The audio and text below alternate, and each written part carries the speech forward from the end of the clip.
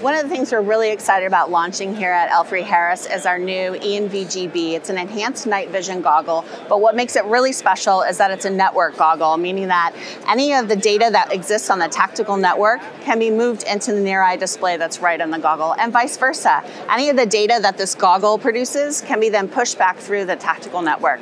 So one can imagine something like a UAV and a rover feed on the tactical network.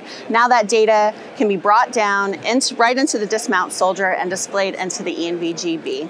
Super excited to have the Rover 6 as a multi-waveform ISR receiver for the U.S. Army. What the Rover 6 does is that it actually allows our soldiers and our warfighters to receive video feed from a UAV and allows them to see additional situational awareness of what's happening behind them and feed that straight into the vehicle. Once it's in the network, our integrated tactical network can now disseminate that video up to a tactical operations center or down to a warfighter, a soldier, and receive that video right into our ENVG-B goggles. And that's really what the power of our integrated tactical networks that allows the soldiers to get actionable intelligence in multi-domain battlefield.